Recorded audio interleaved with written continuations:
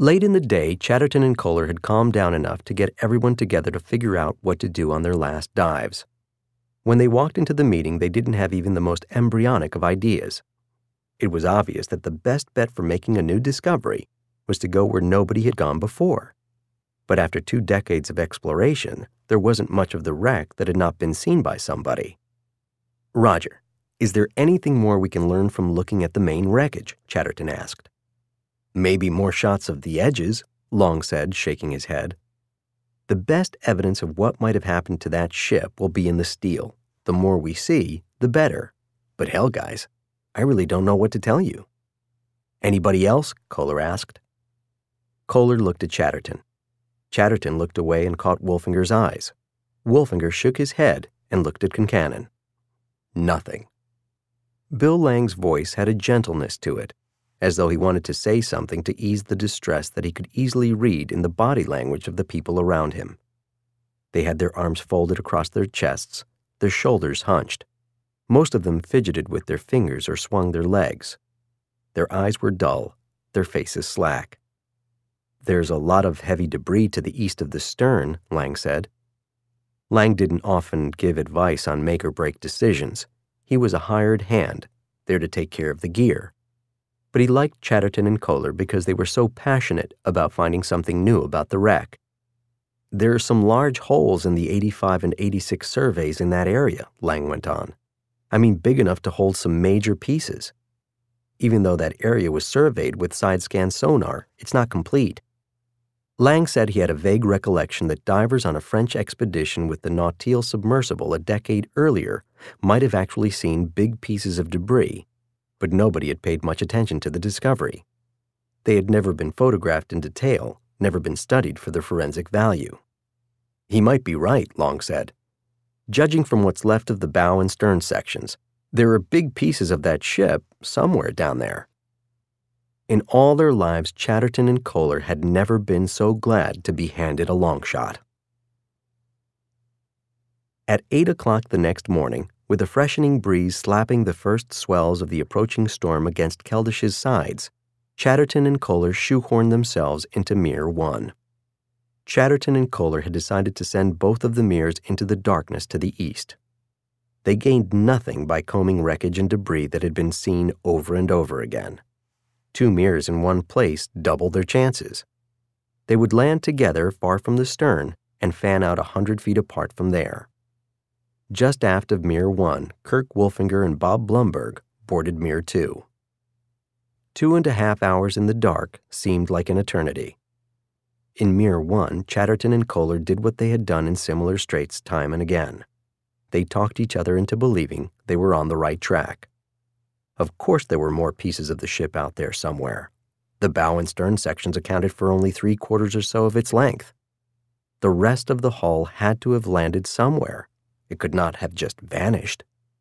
In Mere 2, Blumberg dozed, woke himself up snoring, apologized, dozed some more, snored some more. Wolfinger screwed his iPod buds into his ears and prayed that he would find something that might save his ass. The audiophone burbled as Mere 1 and Mere 2 made communications checks with each other and up to the surface. Roger Long was standing by in the radio room on Keldysh. If they found something, they would describe it to him. He would tell them what to shoot with the cameras. In Mere 1, pilot Viktor Nischeta swung onto an easterly course, reached up, and tapped on the screen of the sonar receiver. "Big target, 10 minutes. Could it be this easy, Chatterton wondered? He looked at Kohler, whose eyes were as wide as saucers in the reddish haze of the instrument lights. 100 meters to target, Nischeta said. Very big. Hard. Chatterton had been through the same moment with Concannon. He willed that memory out of his mind. The only sounds were the whine of the thrusters and the whirring fan of the carbon dioxide scrubber. Nischeta maneuvered 3 feet above the bottom. "Right over here. We got something," Chatterton said, drawing the last word out the way he did when he went on alert. Kohler thought, "I haven't heard that, John, for a couple of days." "You see object?" Nischeta asked. "Oh yeah," Kohler said. "I see something now." Not only were the shapes beyond their viewports not natural to the desolate sea bottom, they were clearly pieces of steel that had been riveted together. "Is that part of the bilge keel?" Chatterton said. "I don't know, John. I can't see out of my port yet." "I think it is," Chatterton said. "Yes, yes, yes." "I see it, John. I see it. We're looking at the bottom of the ship." "Yeah, absolutely." "Unbelievable." "Yes, yes, yes, yes. That's double hull." "Oh, man, look at this. Wow." The plates were covered with slime and rust, but the red of the bottom paint showed clearly. The sub hovered 3 feet above the wreckage, moving slowly across the steel plain below. From their viewports, Chatterton and Kohler saw nothing but the bottom of Titanic in every direction. They reached the edge of the steel and could discern the 5-foot gap between the inner and outer bottoms. Chatterton began to laugh, a throaty cackle that he snapped off after a few seconds. "We want to document this thing as well as we can," he said. At the same moment, he and Kohler pulled away from their viewports to make sure the recorders for the TV cameras were running. "The question is," Kohler said, "how big is this thing?" 30 seconds later, they reached the edge on the other side. "Richie, that's bilge keel." "What are you saying? That we're looking at the entire bottom?" "Yeah." "The only way we're going to prove that is to go back over to the other side," Kohler said. "Okay?" "Okay, yeah, let's follow it around." Nischeta steered Mir 1 back over the plane of steel. "There's the keel," Kohler shouted. They were crossing what looked like a steel strap that rose an inch above the plating. "Oh my God, John, that's the keel. This is the keel of Titanic." They kept going. Wait, Kohler said. "It's coming into focus. There's the other bilge keel." "We've got all the double hull here," Chatterton said. "It's a section of the entire bottom from port to starboard and what, 30 feet wide?" "Right, Richie, right." Chatterton slipped into the trance of concentration at his viewport that was so much of what he loved about looking at a shipwreck. No one had ever seen even a fragment of Titanic's bottom, the rest of which was deeply buried in the mud. If Chatterton and Kohler found nothing else, this was enough. There was no question that the discovery would make a sensational contribution to what the world understood about the doomed ship. Relief flooded into Mir 1. Kohler radioed the news of their discovery to Roger Long on Keldysh. Then he called the other sub. "Mir 2, this is Mir 1, over." "Roger, Mir 1, Kirk here." "You are not going to believe this," Kohler said. "We found an entire section of the bottom up, on the seafloor." "You're not going to believe this," Wolfinger came back. "So did we." "No way," Chatterton and Kohler thought. "They've got to be on the same piece as us." They asked Nischeta to find the other sub with his sonar. The hard targets of Mir 2 and some large debris returned a signal from 100 yards away.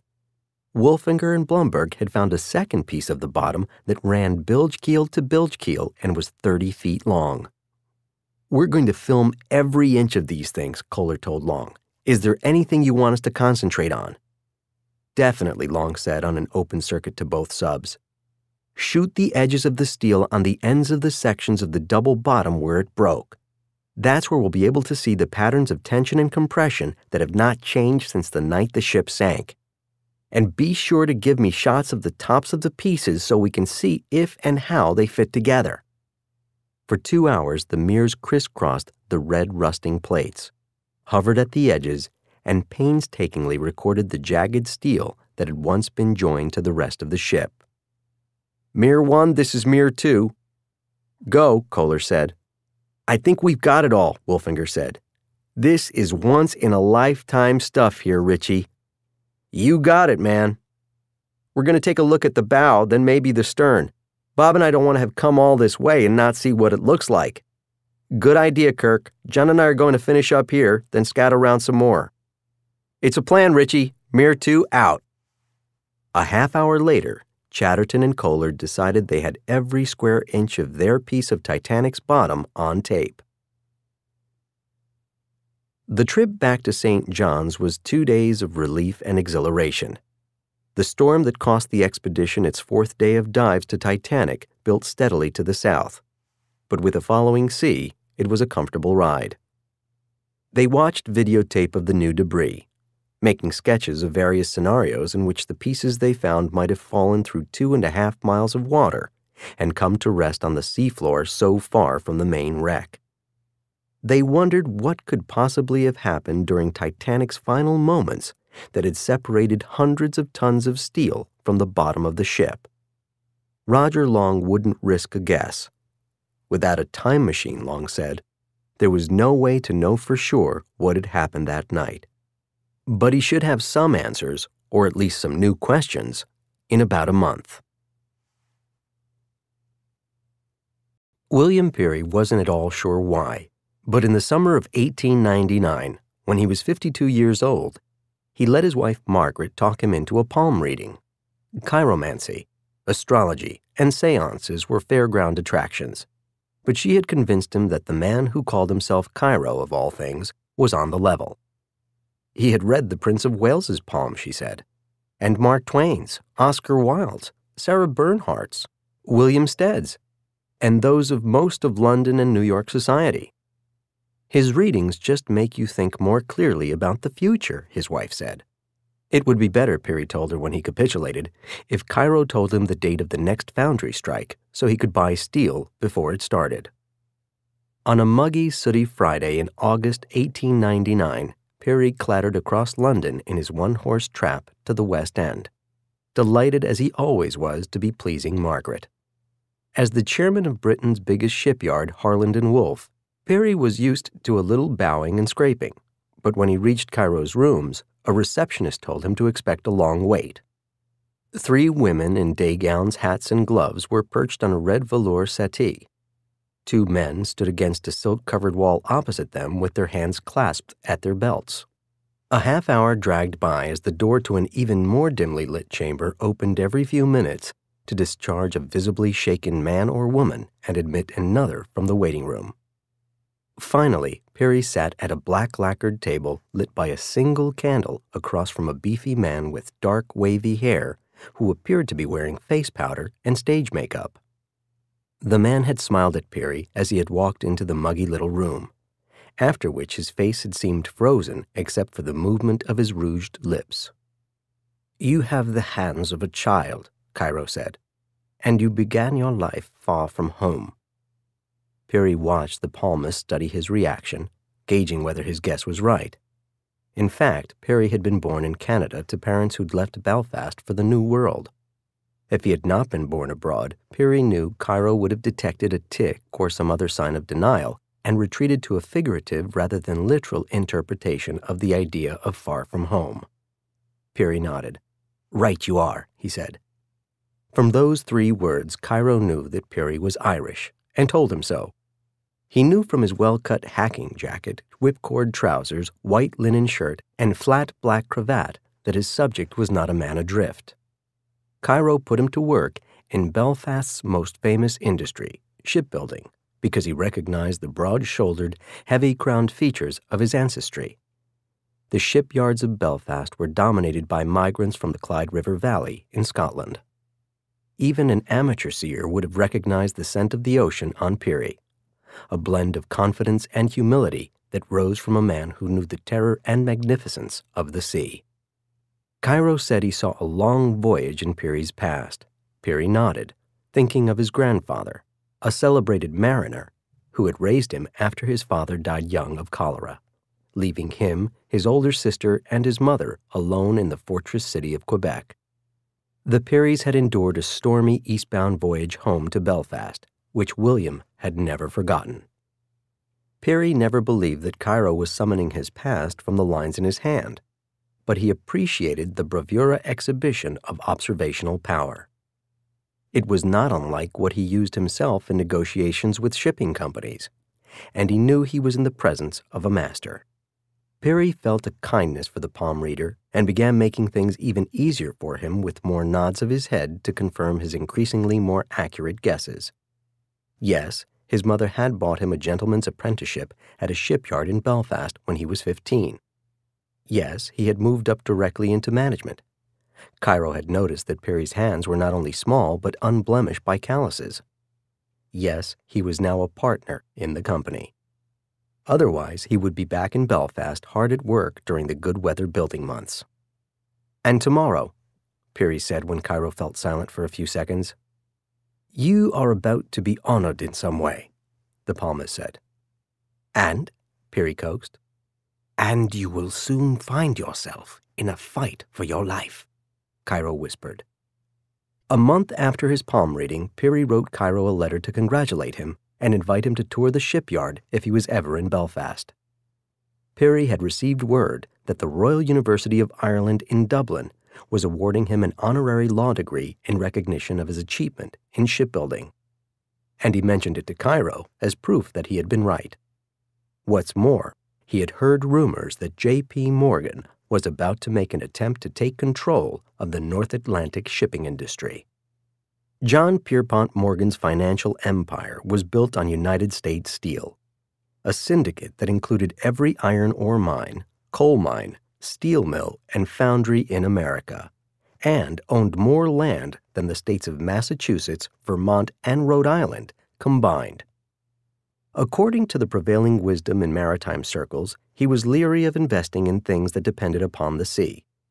In late autumn, however, a surge in shipping profits driven by the Spanish-American War began to roll in, and Morgan changed his mind about ships and shipping.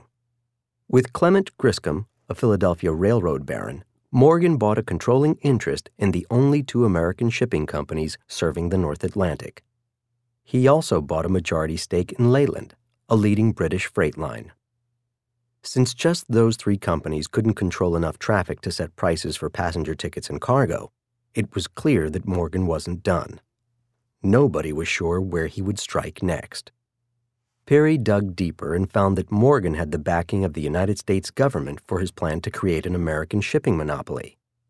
After making his deal with Griscom, Morgan had gone to Washington and called in a big favor. In 1895, his banks had loaned the government millions of dollars to keep the nation out of bankruptcy. Though the nascent trust-busting movement was gaining momentum, President Teddy Roosevelt and a loyal cadre of big business supporters beat the drum for Morgan's Navy. Congress created the American Merchant Marine and subsidized the operation of every ship that flew the American flag. Peary had no doubt that with such deep pockets, Morgan was about to make a move on one or both of England's celebrated shipping lines, Cunard and White Star. Morgan called his new combine International Mercantile Marine. Peary couldn't help but remember Cairo's final prediction from 2 years earlier. Harland and Wolff built ships for every company Morgan controlled, as well as all White Star ships. If Morgan took his business elsewhere, it would bankrupt the company that was a second skin to Peary. Peary had gone to work at the shipyard when he was a teenage boy. His mother, Eliza, had not remarried after her husband's death in Canada. In the summer of 1862, she had paid Edward Harland 100 guineas to train her son as a shipbuilder. The 15-year-old Willie Peary rented a room in a row house a short walk from the shipyard gate and settled into the demanding routines of his apprenticeship. He worked as a messenger, painter's assistant, and parts runner before moving into the drawing office to begin his climb up the ladder into management. From the drawing office, Harland moved him around through the chores of timekeeper, assistant manager, scribe, and ledger keeper. Peary thought Harland's, as everyone called the company, was paradise. Hard work produced fair rewards.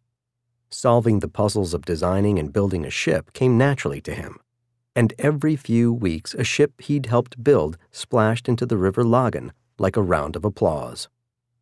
Edward Harland remained aloof from the energetic apprentice, but he knew very well that the boy's pedigree made him a good prospect for the shipbuilder's life.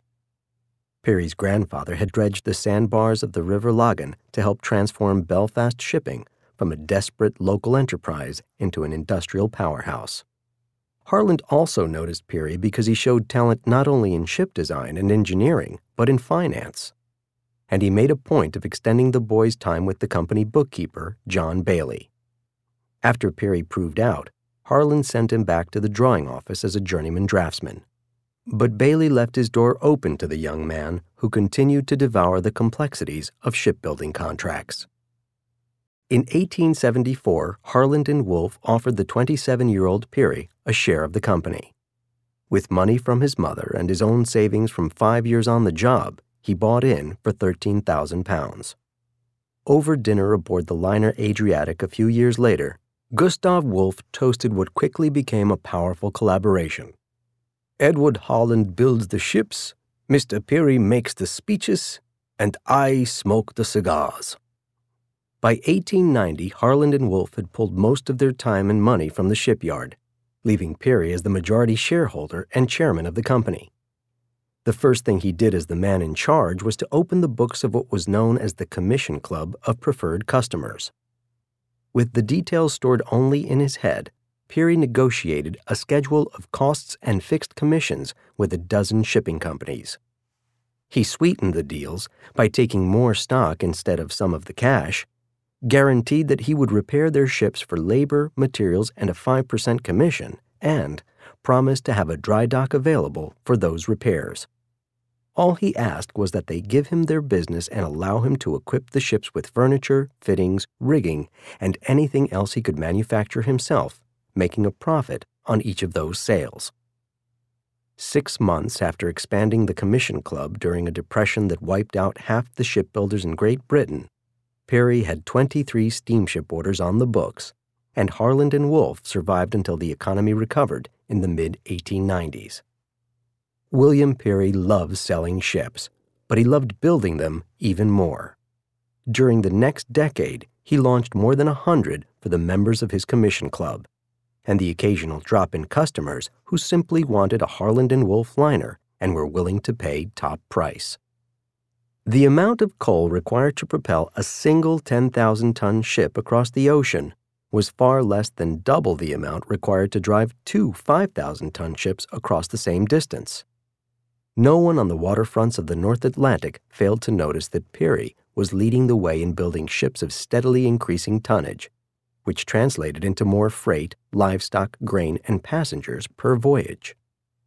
In July 1901, Harland and Wolff broke the 20,000-ton barrier with the delivery of the biggest ship in the world to the White Star Line.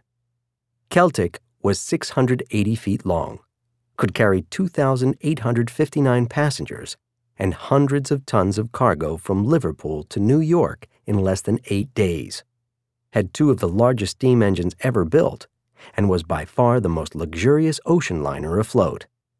Until its christening, Celtic's nickname in the British press was Gigantic, and its instant commercial success convinced Peary and other insiders that the world would soon see 50,000-ton ships 1,000 feet long.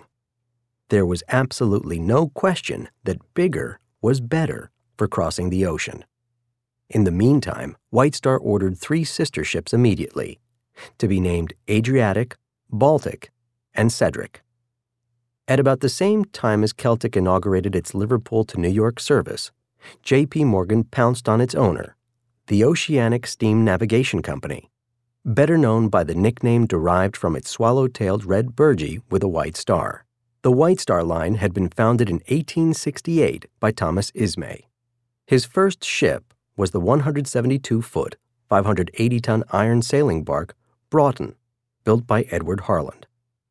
Ismay paid Harland with shares in the White Star Line, and for the rest of his life he built all of his ships at Harland and Wolff. Morgan learned that the late Thomas Ismay had been a canny deal-maker who probably would have seen the wisdom of joining his syndicate. His son Bruce, White Star's largest surviving shareholder, was a socially clumsy, brooding, conservative man obsessed with details, who wouldn't even quote a price for his company.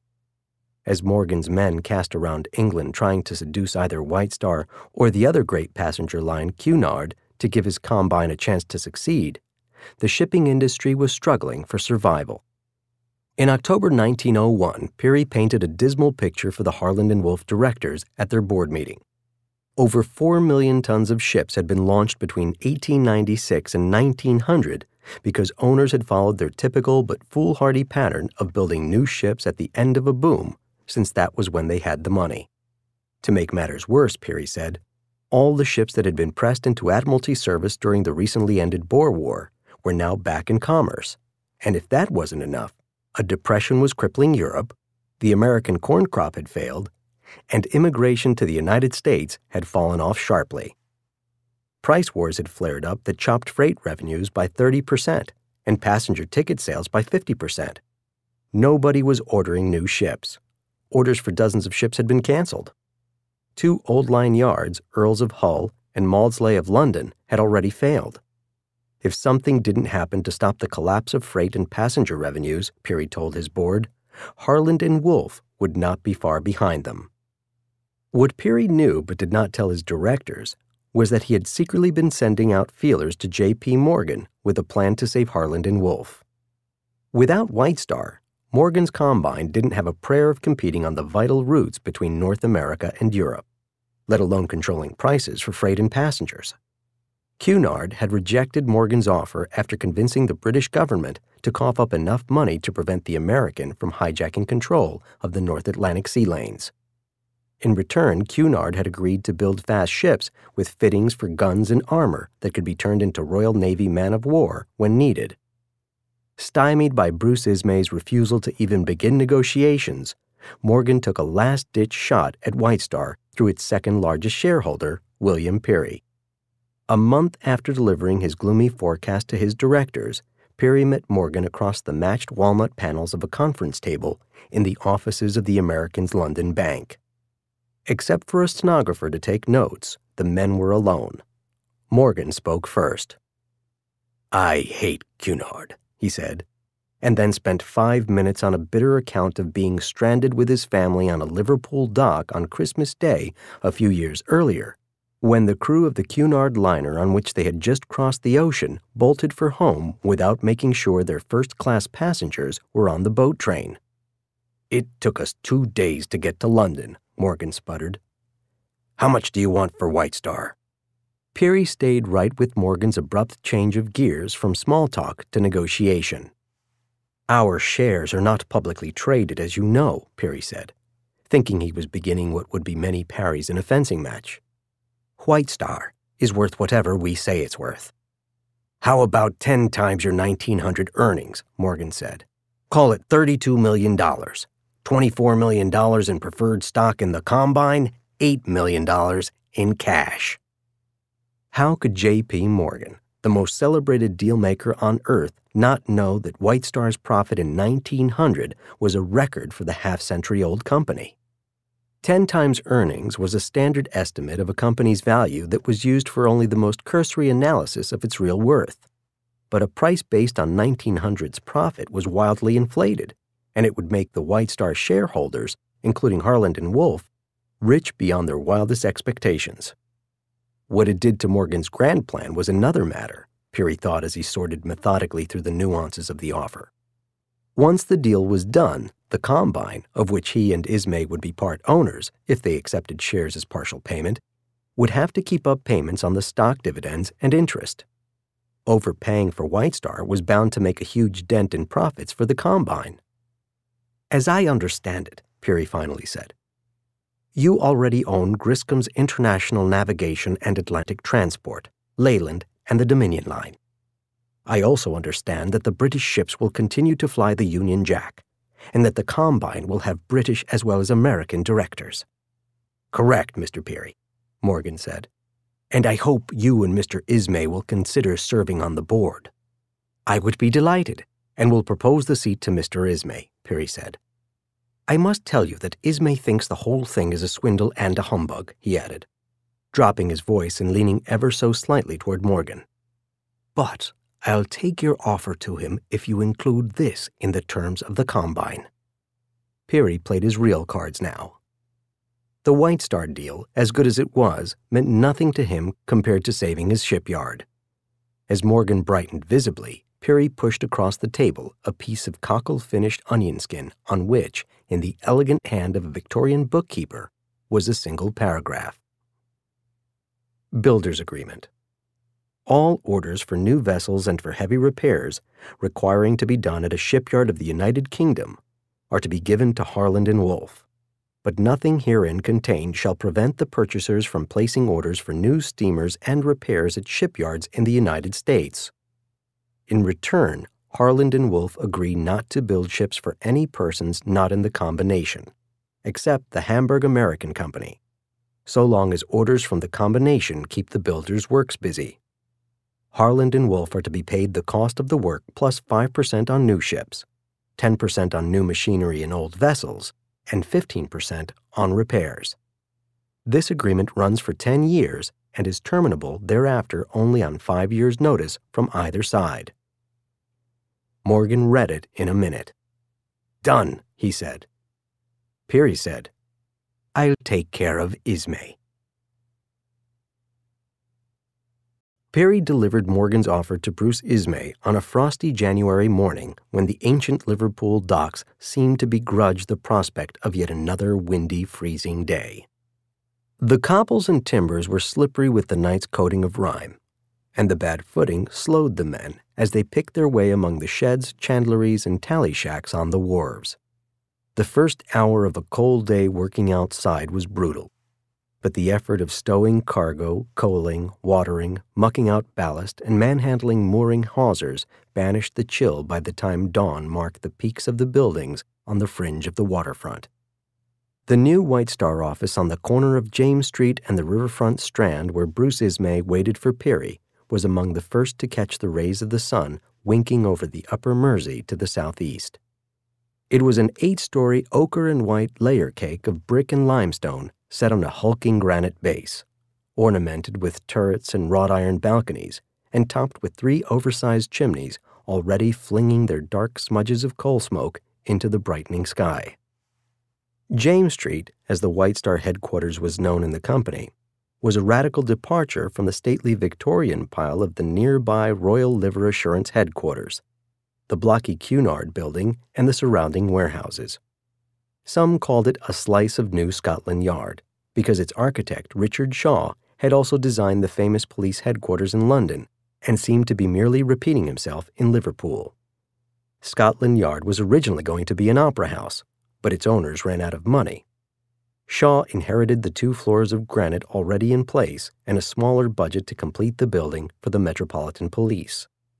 He finished it with 6 stories of alternating brick and limestone, transforming a stalled project into a curious masterpiece.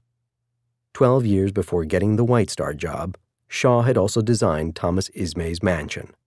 Dawpool, a drafty monstrosity, with primitive plumbing that was impossible to heat because the place filled with smoke from the chimneys no matter which way the wind blew. Some people wondered why Ismay stuck with the architect for James Street. Others who knew him better understood that the last thing Ismay would do would be to admit to failure as a judge of character. The public office on the ground floor of James Street was as austere as a mausoleum, furnished in stark oak, its high walls sparsely decorated with 2 paintings of Titanic, the first White Star liner with twin engines and no sails, a portrait of Thomas Ismay, and in a glass case in the central aisle, the builder's model of Afrique, a 12,000-ton colonial service ship delivered in 1899 to carry livestock, frozen meat, and passengers on the Australian routes. The marble porter's lodge opened into a cavernous ticketing room in which clerks managed sales, bills of lading, and customs declarations. Every sound, a stamp snapping against its pad, a cash drawer clicking shut, the ratchet of a comptometer, ricocheted off the granite walls, giving the hall the efficient but chilly feel of a railway station. Peary was fairly certain he would be able to talk Bruce Ismay into selling to Morgan, but he knew from experience that convincing his younger partner of anything was much easier if he treated him with the respect of an equal. Bruce's father, Thomas Henry Ismay, or T.H. as he was known, had been dead for 2 years, after a cascade of heart attacks. Peary sensed that Bruce was not entirely unhappy about his father's departure. T.H. had subscribed to the philosophy that boys will not become men unless they are browbeaten, criticized, and subjugated. The older of his 2 sons had caught the worst of it. Joseph Bruce Ismay, who thought of himself as Bruce even though everyone in his family called him Joseph, coped stoically with his father, the teachers at Elstree School and Harrow, his tutor for a year in France, and all the other men who thought it their duty to stun him into excellence with mean-spirited criticism. Defying them would have been unthinkable, so Bruce retreated into silent fantasies of solo adventures in foreign ports where he knew no one and no one knew him. He armored himself with the practiced reticence that most people interpreted as arrogance. He learned to shut the door on their world and endure the fact that he was the not quite capable older son of one of the world's celebrated shipping geniuses. Bruce Ismay's apprenticeship in Liverpool ended, mercifully, in 1886. Either because Thomas Ismay figured out that his son despised him or because he despised his son, he assigned him to the White Star office in New York.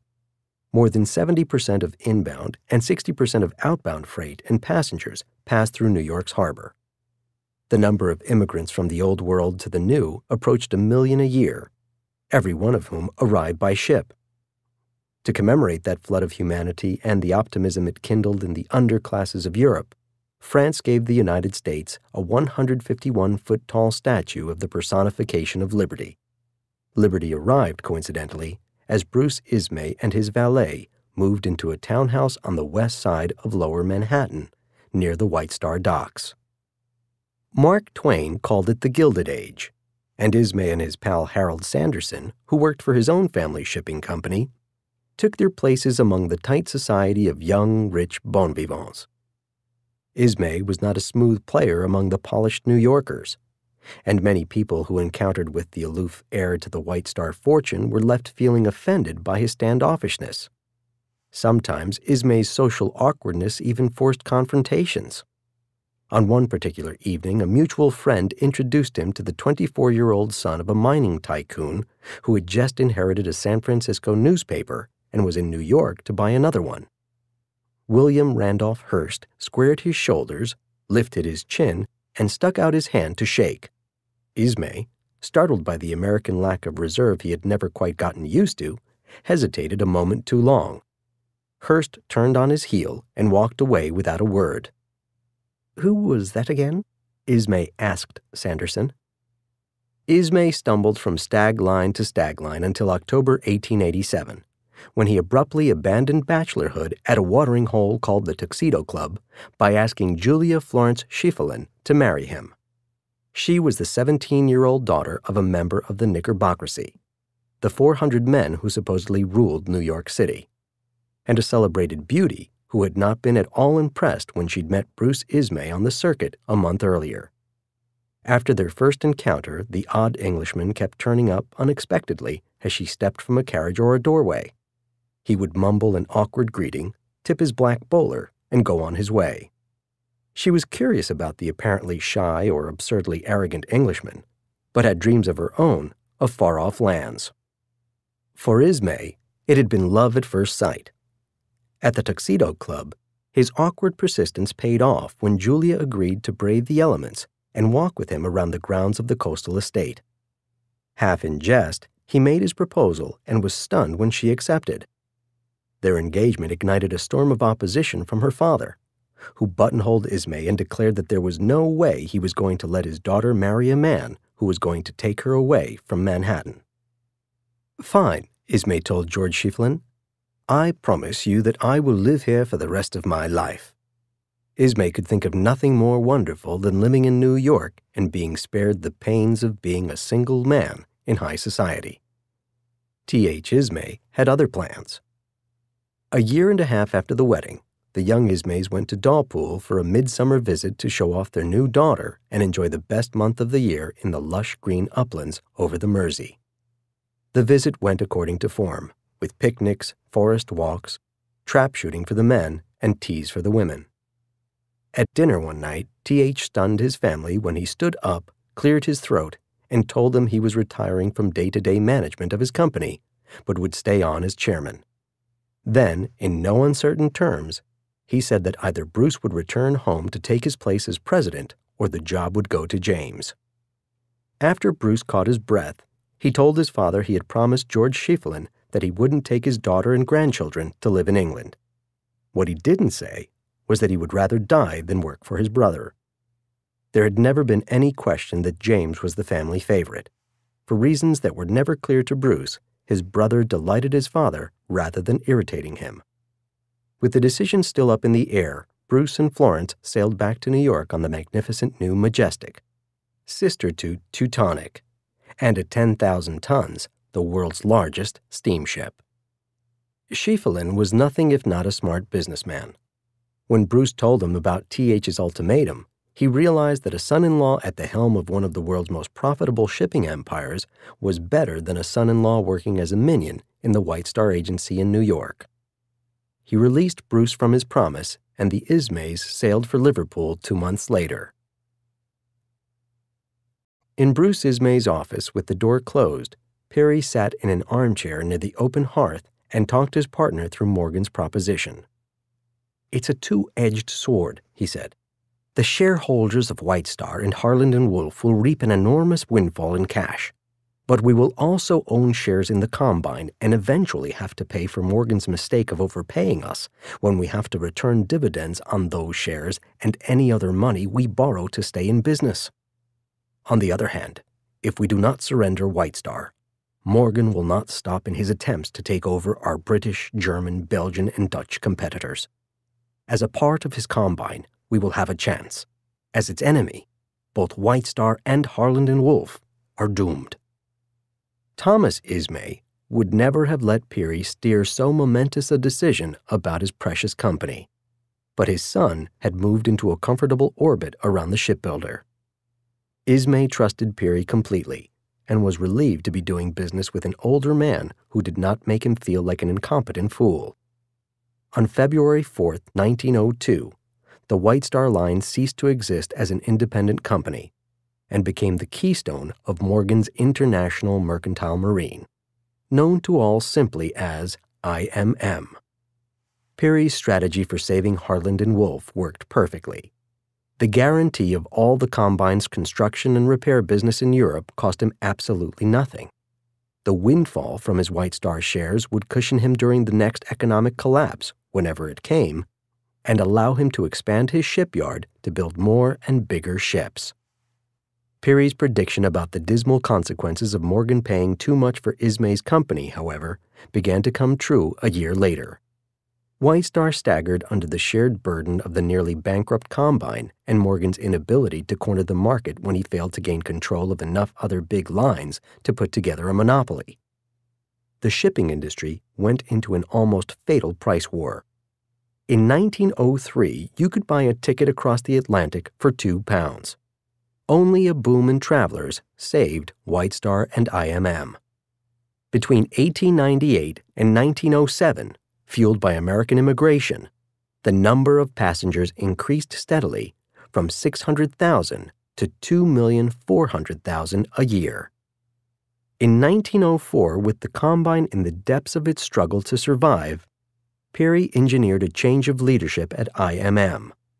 He convinced Morgan and the Combine boards in America and England to replace its president, Clement Griscom, with the man whom he had slowly, quietly moved into the embrace of his vision, Bruce Ismay. The price war didn't send so much as a ripple through the flow of business to Harland & Wolff. Under the terms of his deal with Morgan, the shipyard prospered, with 40 orders between 1902 and 1907 from the IMM companies. Peary used the cash from the surge in new orders to completely electrify his shipyard, which meant that he could be in production 24 hours a day. He also talked the Belfast Harbor Board into building a dry dock for repairs on liners up to 900 feet long. Alarms began going off in Peary's mind in April 1904, when it became clear that White Star was losing the battle for dominance over Cunard.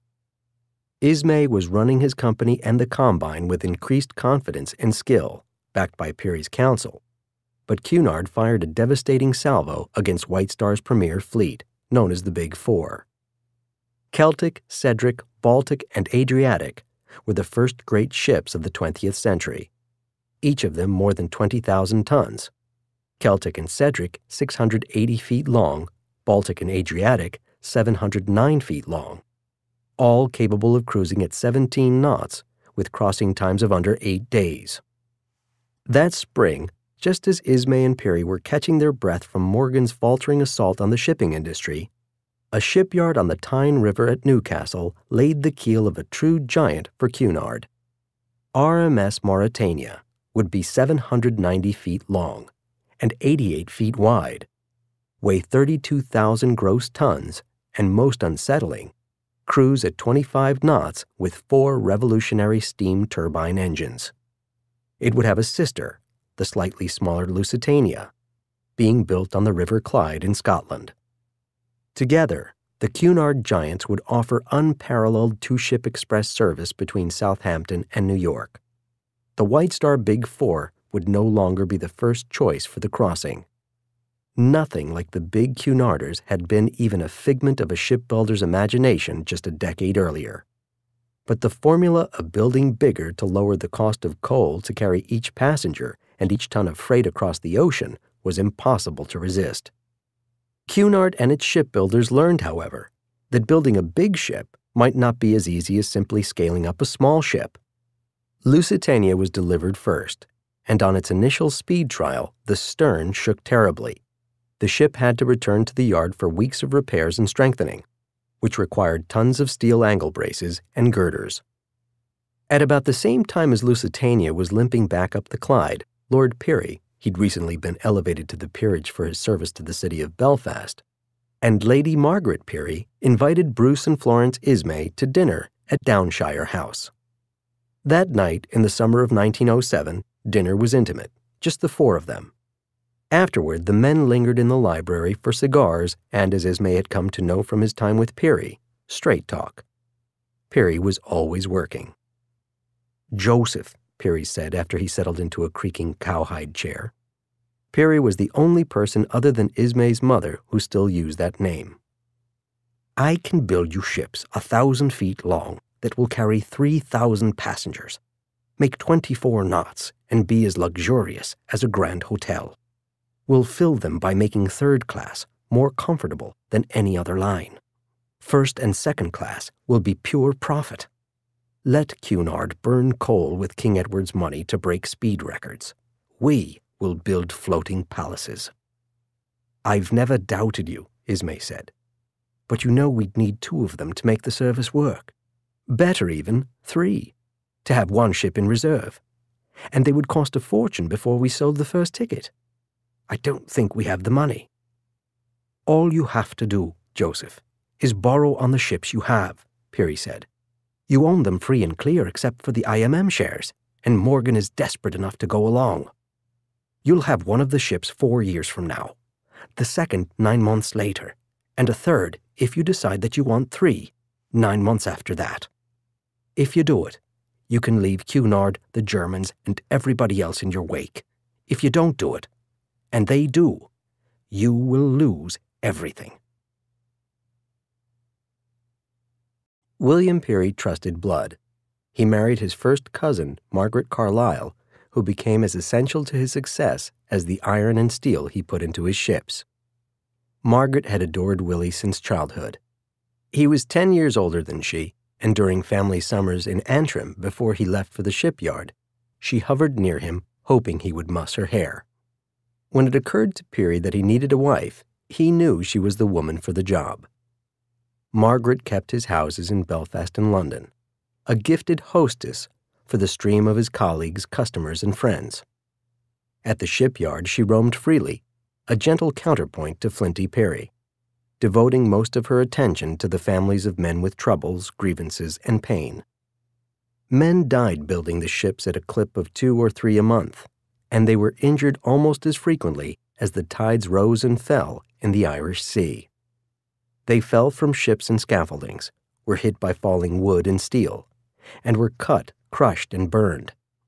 Margaret talked her husband into buying a pair of motor ambulances to rush wounded men across the River Logan to Victoria Hospital. Margaret was acutely aware of her role in her husband's rise to the top of his profession. She made a point of letting Irish society know that she was delighted to be by his side. When Peary was made a viceroy in 1909, the new Lady Peary went to the celebration gala at Dublin Castle in a sea-blue linen gown embroidered with fish and ocean liners in White Star colors. She pinned a small White Star pennant in her powdered hair and wore a silver comb depicting the bowsprit of a sailing ship, from which hung a veil of lace.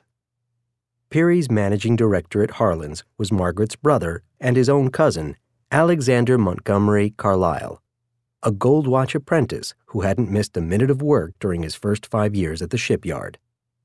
Carlyle had a long, dour face, but he was a genial man whose passion, apart from building ships, was collecting autographs. He was known for stinginess and an instinct for bringing just the right amount of materiel and manpower to every stage of shipbuilding. Together, he and Peary had built more than 100 ships. Peary's chief designer was his sister's son, Thomas Andrews, who had gone to work at Harlan's as a 15-year-old boy. Thomas loved ships so passionately that his family nickname was Admiral. The first ship he worked on as an apprentice in 1889 was the 566-foot turbine steamer Majestic, designed by Carlyle for the White Star Line. On an ordinary morning as the summer of 1907 peaked and fell into September, Andrews arrived for work at dawn as usual. The air had taken on a subtle chill, and the smoke of the banked riveting furnaces, forges, and kilns mingled with the carbon smell of cut, punched, and hammered steel. Just after the opening whistle, Peary summoned Andrews, Carlyle, and an assistant engineer named Edward Wilding to the drafting table he kept for himself in the drawing office. Peary pulled a roll of drafting paper from a leather case, smoothed the sheets on the burnished wood of the table, and weighted their corners with shot bags. One glance told Andrews he would remember the moment for the rest of his life. Peary had been a gifted draftsman and designer when he'd worked in the drawing office, and the confidence in his freehand drawings had never left him. The hull shape was a variation on the tried-and-true iron sailing ship with a flat bottom, external rudder under an overhanging stern, and a nearly plumb bow, the same cross-section as Oceanic's and Rotterdam's. Andrews studied the dimensions that Peary had noted under the profile of the ship: 850 feet long, by 92 feet wide, by 65 feet deep. "Ismay wants 2 of them," Peary said. They would be bigger, but he hadn't been able to talk the Harbor Commission into building a dry dock in Belfast to handle more than 900 feet.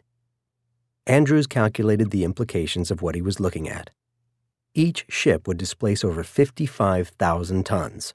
The hull and machinery without cargo, coal, and passengers would weigh 40,000 tons, 80 million pounds. Half again bigger than anything else afloat. Bigger, in fact, than any man-made object that had ever moved.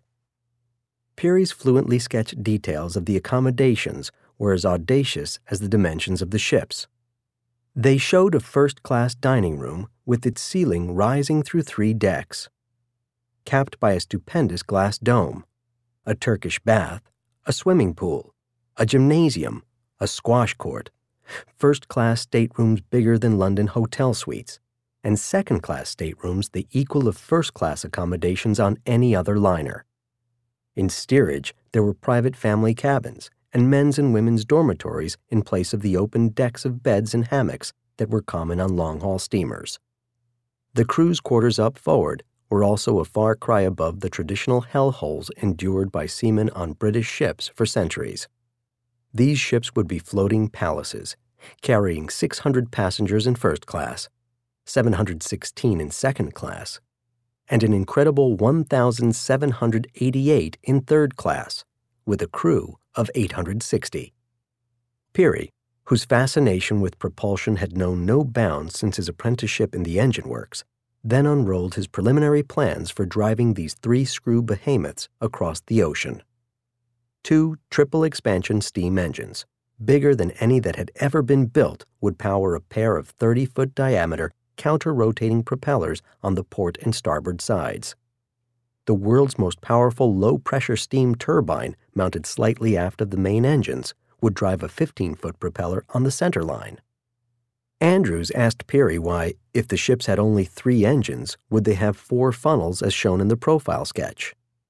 "The first 3 will be engine exhaust," Peary said. "The 4th will be a dummy except for a ventilation fan.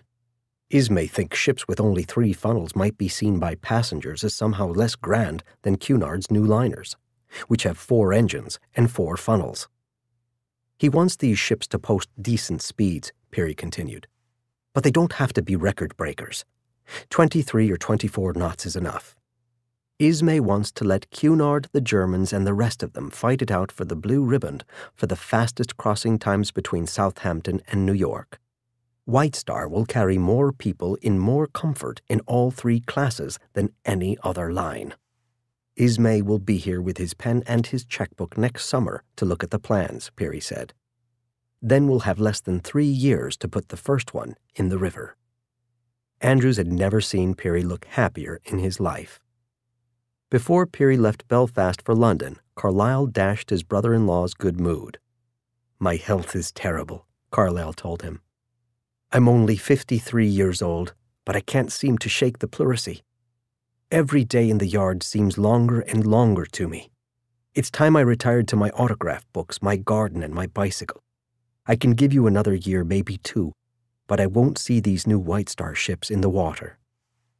Peary was furious that his managing director would abandon him after he had gotten an order that could make or break the company. There was no question in Peary's mind that Andrews would succeed Carlyle, no question that Andrews could do the job. Or was there? His nephew had helped design Oceanic and dozens of other ships, but he had never seen one through from keel to delivery as the number 1. And he had such a mild disposition. Could he manage 14,000 men? Could he handle the engineering, the supply and logistics? What if the pressure broke him? The last thing Peary needed just then was even a shred of doubt. Peary went back to London. In Belfast, Andrews prepared to run the first leg of the race to build the gigantic sisters. In midsummer 1908, less than a year away, he had to present the single set of plans for 2 identical ships to White Star. Andrews was thrilled to be building ocean liners that would stun the world because it was exactly what he was meant to do. By the time he had apprenticed, he'd understood Archimedes' law, which states that a body immersed in a fluid will experience an upward force equal to the weight of the fluid the body displaces. A ship floated only if it displaced an amount of water equal to or greater than its own weight. That explained why a steel ship with an enormous volume of air inside floated and a solid steel bar sank. It also explained why, if the hull of a ship were breached, the water flooding into its interior would reduce the amount of water the ship was displacing and it would sink. For Andrews, learning why a ship floated and why a ship sank was like being admitted to a society of sorcerers. Andrews knew that his responsibility as a marine architect was to make decisions that would strike a balance between a ship that would be built too heavy and a ship that would be built too light. Working from Peary's sketches, he began making those decisions, with Edward Wilding helping him calculate the dimensions of the steel for the keel, frames, rivets, and plating. The keel of a ship is its spine, as crucial to its existence as the cord of bone and nerves that defines a human being. When a wooden ship fractured its keel, it was said to have broken its back. Andrews fabricated this vital beam from solid steel bars 3 inches thick, 3 inches wide, in lengths of 50 feet. The keel bars would be milled to overlap and joined by 6-foot-long rivet plates to form a solid piece running 850 feet along the bottom of each ship from bow to stern. The keel bar would form the base of a hollow box 5 feet 3 inches deep with walls 1.5 inches thick. From the top and bottom of that box, steel bars would extend to the port and starboard sides, tied together by 8 more solid steel beams running bow to stern. That framework would be covered by steel 1.25 inches thick to form double bottoms for the ship. Andrews then drew the ribs. They would be steel frames rising from the double bottom to crossbeams and plating 60 feet above, tying the port and starboard sides of the ship together at the top. More crossbeams at each of the decks of the hull also tied the frames together, forming a lattice of strength that Andrews reinforced with gussets and brackets at every angle. To further strengthen the ship's skeleton, they would have 15 steel walls, called bulkheads, dividing the ship's bottom into 16 watertight compartments. Andrews had to decide how high to make the bulkheads. Watertight bulkheads had been in use for over 50 years. In 1862, the revolutionary iron sailing steamer Great Eastern had proved their worth when it sideswiped a rock off the coast of Long Island, opening a gash in its side 83 feet long and 9 feet wide. It survived the collision with the rock because it had a double hull from its keel to its waterline, and 15 watertight bulkheads running up to an iron deck that completely sealed those compartments. Andrews studied Great Eastern and saw that the trade-off for dividing a ship into completely watertight compartments was inconvenience for passengers moving between those compartments. He compromised by designing the new White Star liners with bulkheads that ran only part of the way to the top deck, allowing much freer passage through the ships. The bulkheads would rise to the fourth deck, 11 feet above the waterline and 45 feet above the keel. 2 of the watertight bulkheads in the bow would extend higher to the fifth deck. The doors in the bulkheads would be controlled either by automatic floating switches or by command from the bridge. Andrews calculated that the ships would stay afloat with as many as 4 of the watertight compartments flooded. The skin of a ship binds the keel, frames, and beams together to form a single gigantic girder strong enough to resist the force of the worst possible sea conditions. Because the White Star behemoths were so long, Andrews knew that the hull girder would have to be strong enough to span the crests of 2 or more waves, flex in the middle, flex at the ends, and twist in several directions at the same time, but not break. Smaller ships could ride a single big wave into its trough and then continue up the next wave to its crest, but not these giants. The British Board of Trade published lists of minimum specifications for building ships. An owner who accepted delivery of a ship that did not meet those standards would never get it insured, so architects submitted their plans to the board for approval as they went along.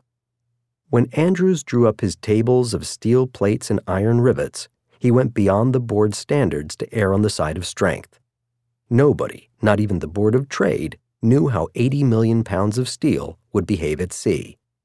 He increased the required 1-inch thickness for the hull plating to 1 1/4 inches, and increased the diameter of most of the rivets from the required 7/8 of an inch to 1 inch.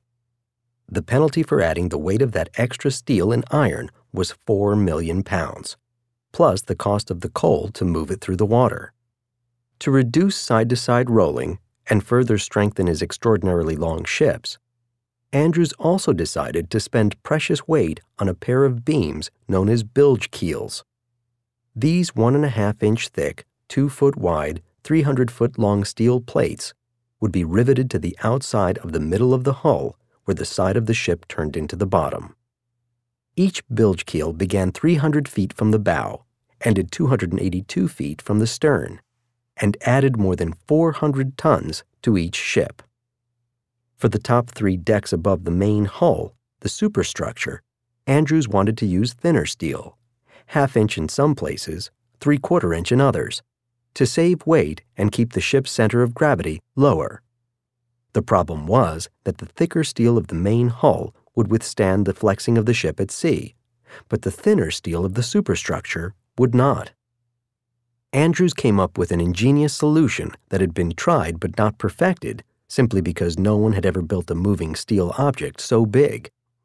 Instead of building the top 3 decks as a single piece of riveted steel, subject to the same flexing forces as the thicker main hull, he would build the superstructure in 3 sections.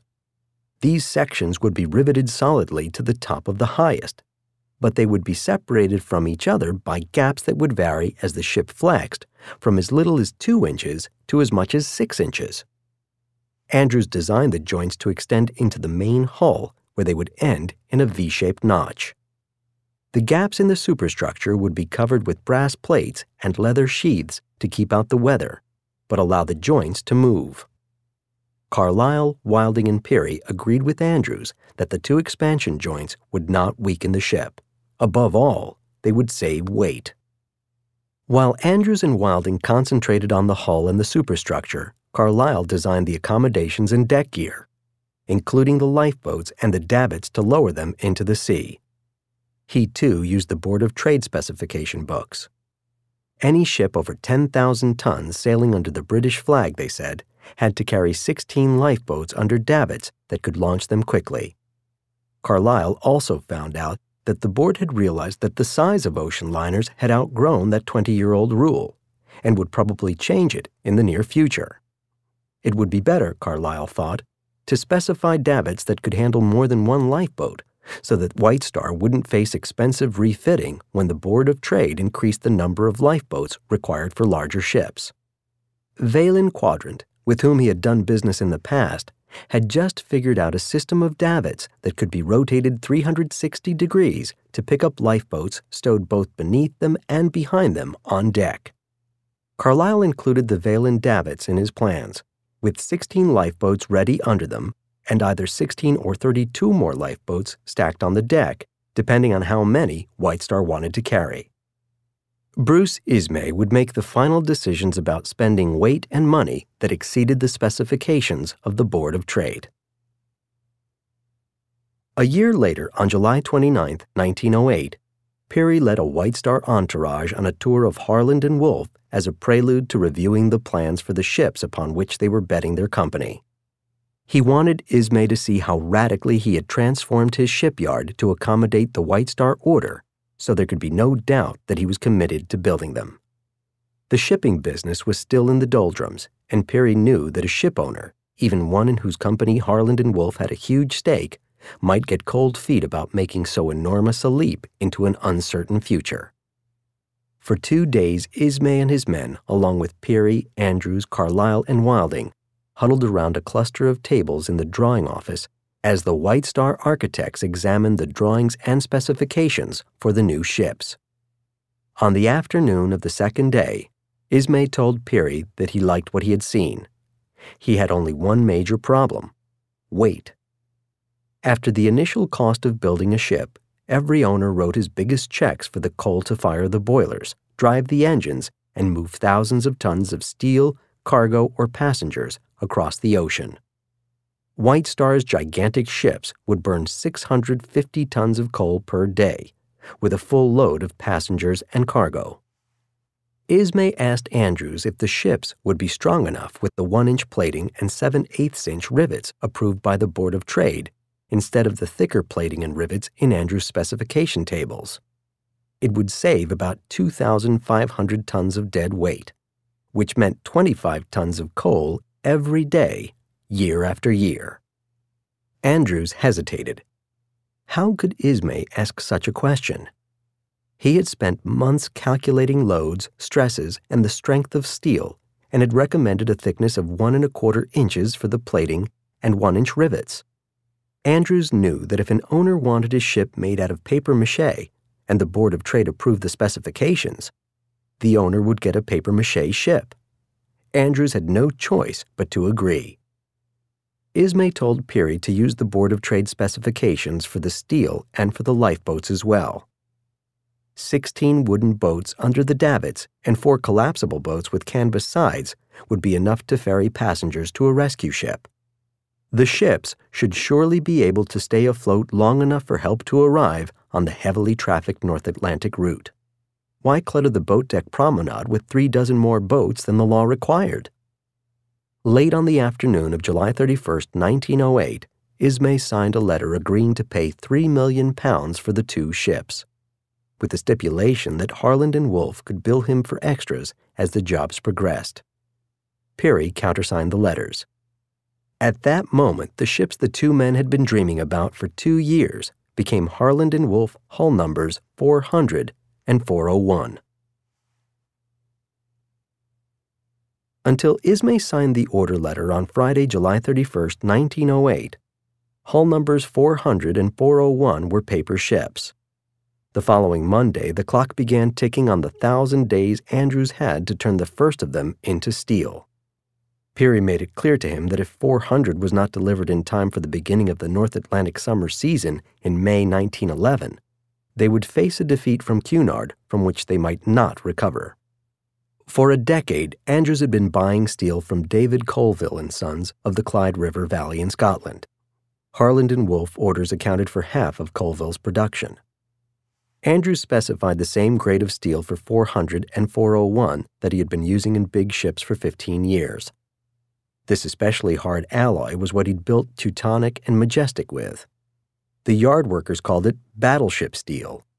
The steel for 400's keel arrived from Liverpool on a blustery day at the end of November.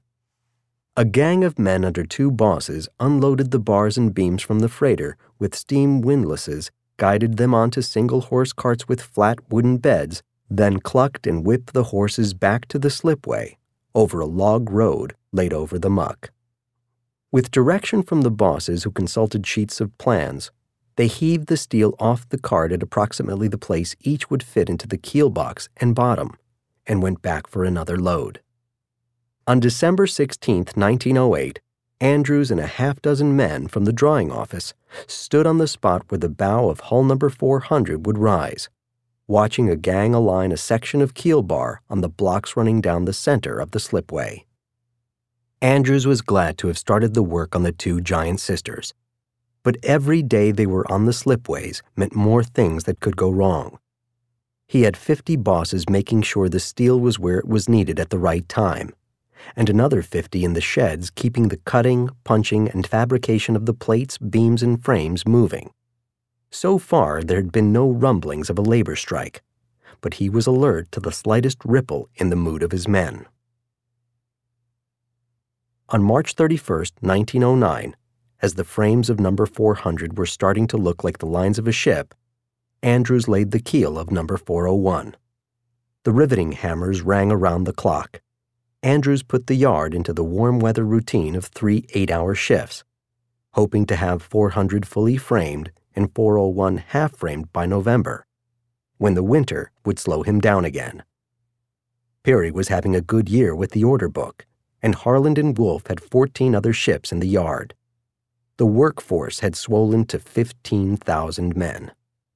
With 8,000 men working on the White Star sisters, Andrews met his November deadline for framing the first ship.